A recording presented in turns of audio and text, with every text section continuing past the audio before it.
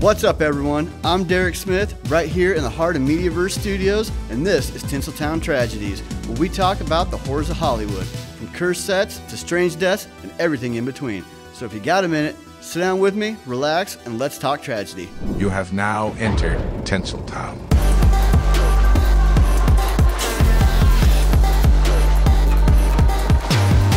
On this episode of Tinseltown Tragedies, we're going to the 3 most dangerous film sets in film history, and I'll bet you haven't heard of any of them. Starting off with number 3, 1981's Roar. I gotta go help your uncles, they're killing each other. Starring Noel Marshall, who also directed the film.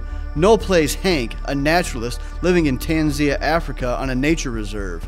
After a committee arrives on the preserve to review Hank's grant, the big cats start to get a little angry. And by the time Hank's family arrives, things start to get dangerous. Originally reported, 48 people were hurt on this film, but later on, it was determined to be over 70. There was one lion that I got 56 stitches in the head, and it took 6 guys 25 minutes to get the lion off of me. And that happened very early on in the filming. And that lion continually tried to bite me.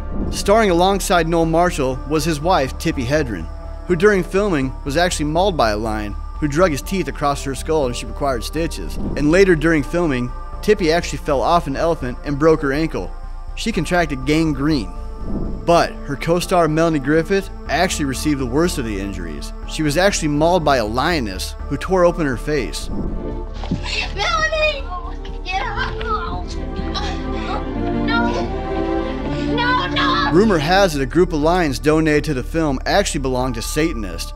Rumor even has it that one of the lions belonged to Anton LaVey himself, founder and high priest of the Church of Satan. Hi, I'm the Minnesota. Oh, I love to wrestle with him. It's so much fun. Now I got him now. I got him. Ow! You got me. Number 2 on the list is 1956's The Conqueror, starring John Wayne.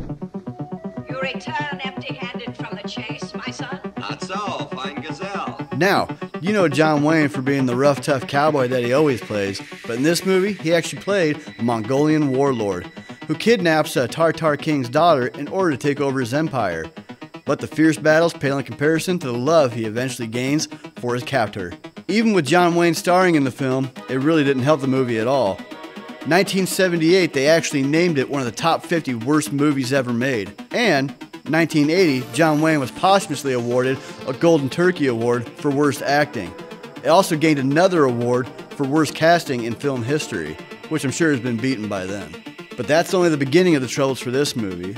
Upon the beginning of filming, the cast and crew was almost wiped out by a flash flood.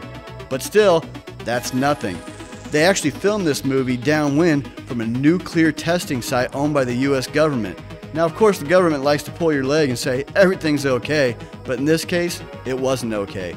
Out of the 220 cast members that were on set for this movie, 91 actually developed cancer because of the testing site.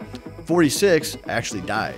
And I know 46 people dying of cancer due to nuclear testing sounds bad, but that still holds nothing to our number 1. The Viking, 1931. What are you doing in here all alone? On our last night together? Since I walked a fishing head this morning, your feet's no excuse to lay down either. My feet's all right. Then why don't you come dance with me? The Viking is a film about a young man who believes himself to be the town jinx who falls in love with a local girl. What are you two doing together in here? We're just talking.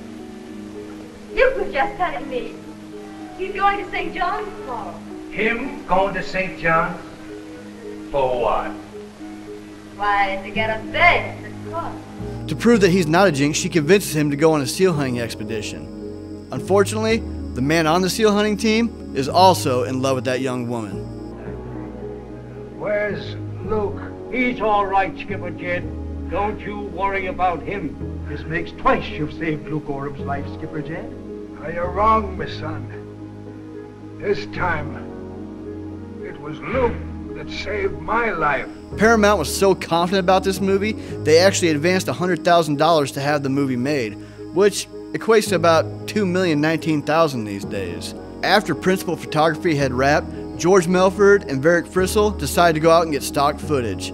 They brought along cases of dynamite to help break through the thick ice to help the ships get along. Unfortunately, one of the crew members mishandled the dynamite, causing it to explode and killing 27 people, making it the deadliest movie in film history. And once again, that just proves that bright lights don't always equal a bright future in Hollywood. Thank you for joining me on another episode of Tinseltown Tragedies. And if you haven't yet, don't forget, like, follow, subscribe Mediaverse Studios to see what we got coming out next. Always something new, always something to enjoy. Due to popular request, we're actually doing a Tinseltown podcast where you can tune in. We're going to go over all these movies all over again in greater detail, and we're throwing in 2 extra movies for you. Thanks for tuning in. I'm Derek Smith, and I can't wait to see you next time so we can talk more tragedy.